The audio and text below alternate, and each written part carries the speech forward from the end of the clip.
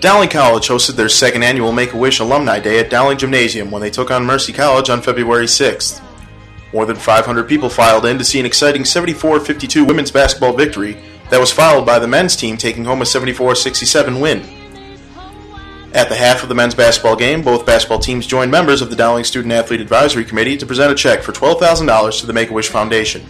Accepting the check was Stephen, a former recipient of a wish.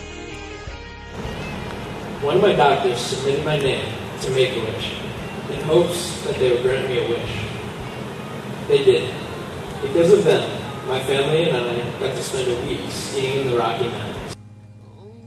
After each game, former Golden Lions from both the men's and women's teams would return to the court once again for the annual Alumni Games, pleasing the crowds with entertaining games. Would you like to meet with Doc? Hang out with Mickey Mouse? Maybe Help the Dowling College SAC as they work towards their goal of granting 4 wishes. Log on to www.dowlingathletics.com for more information.